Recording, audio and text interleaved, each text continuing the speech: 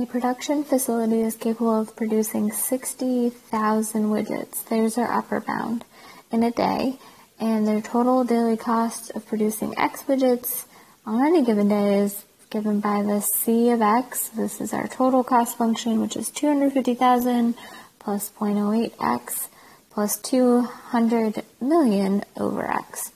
How many widgets per day should they produce in order to minimize production costs? So we're talking about cost, so clearly we want to minimize, not maximize, and we want to figure out what X value will produce that minimum cost and what that minimum production cost will be. So we're going to do this just like we would any other absolute max and min, even though this is a complicated function. We're going to take the derivative, set it equal to 0, find all of our critical numbers that are on our interval of interest, and then compare them to our bounds. So the least amount they can make is 0, and the most they can make is 60,000. Before we take the derivative in our first step, though, I do need to take a moment to rewrite the original function. I see I have a fraction. I don't want to have to use the quotient rule, which I don't have to because I have x's in the top and the bottom. So I'm going to bring that x up as a negative exponent. So before I take the derivative, let's just rewrite c of x. We have 250,000 plus 0.08x plus 200 million. We're going to bring the x up to the negative 1. So it feels like we just did work, but is that the derivative? No, we didn't take the derivative. All we did was rewrite that x to the negative 1. Now I'm ready to take the derivative, though. So I'm going to call it c prime of x. The derivative of 250,000 is 0, because it's a constant. The derivative of 0.08x is just 0.08. It's our mini rule. And then the next one, I'm going to bring down the power and subtraction for the new power. So I'm going to bring down the negative 1, which is going to be negative 1 times 200 million, so it's going to make it a negative 200 million. X to the negative 1 minus 1 is negative 2. We're going to set that equal to 0. We're going to think about our solving options now to find this critical number. So we could have to factor. We would do that if there was an x squared. There's not. It almost looks like it because it's an x to the negative 2, but it's not an x squared. There's solving linear function. That's like if you had 2x plus 8. But that's not what we have here. We don't have a linear function where it's just mx plus b.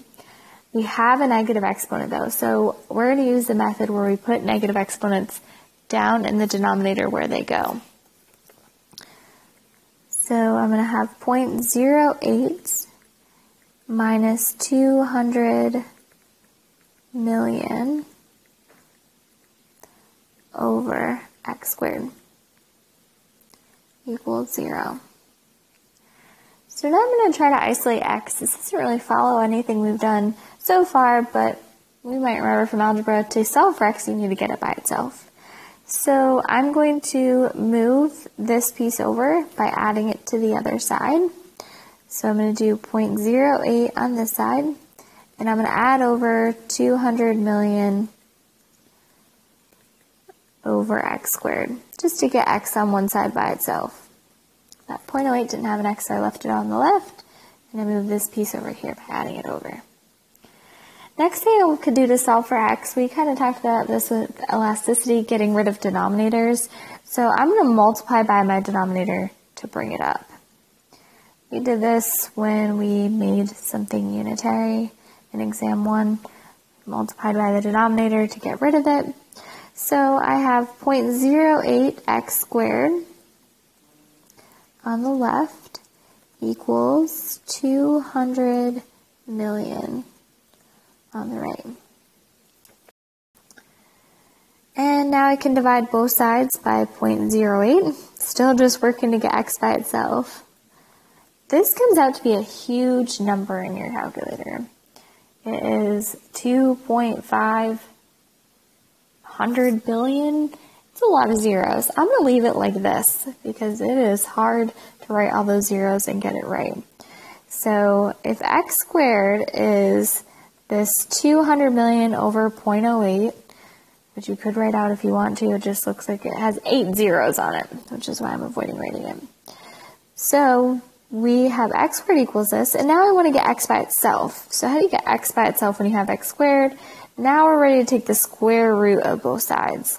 So the square root of x squared is just going to be x. X is going to be plus or minus. Remember, square root of 25 is plus or minus 5. So this one is going to be the square root of 2.500 billion. Which you plug this into your calculator just like this.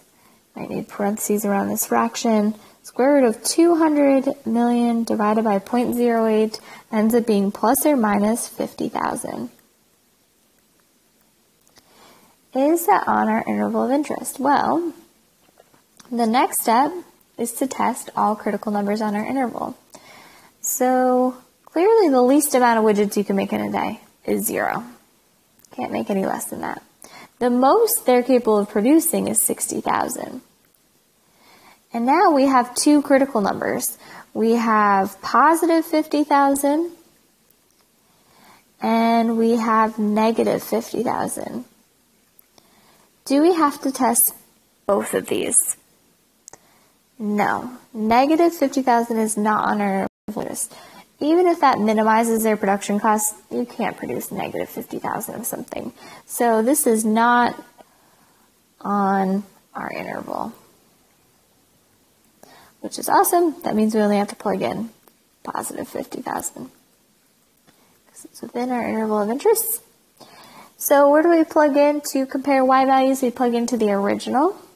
So plugging in 0 to the original, what do you get? You have 250,000 plus 0.08 times 0 plus 200 million divided by 0. What do you get for that answer? I'll give you a hint. It's not 250,000. Why is that? It's because when you plug in 0 to this last piece here, you get an error. So it seems like it would be 250,000, but dividing by 0, this is actually undefined, which is okay because we would never tell a company, hey, you're going to save so much money by not producing anything. Well, obviously, it would cost less to just not make anything. Don't even have a company then. But if we want to sell something, we're not going to tell them to produce 0 a day. So it's okay that that's undefined. We would have never advised that that would be their production level each day anyway. But it is undefined. So now let's plug in 50,000 into the original. 250,000 plus 0.08 times 50,000 plus 200 million divided by 50,000. And you probably need parentheses around this fraction here in order to plug it all in one step on your calculator. What you should get is $258,000 even. It's the daily cost when producing 50,000 widgets. And if we compare that to plugging in 60,000, 250,000 plus 0.08 times 60,000 plus parentheses 200 million divided by 60,000, you should get $258,133. And that 3 keeps going, so I'm going to stop at cents. So $132.33. So what would you advise for our answer here? How many widgets should they produce? And what's their minimum cost going to be? So remember, we want to minimize instead of maximize. We'd rather have $258,000 than $258,133. Our conclusion then is they should produce 50,000 widgets per day for an absolute min daily cost of $258,000. So notice if we plugged in 0 wrong, we might be tricked. Like if you thought it was just going to be 250,000, you might be tricked into thinking they should produce 0. So be super careful when you're plugging back in. If something's undefined, make sure you write it as undefined.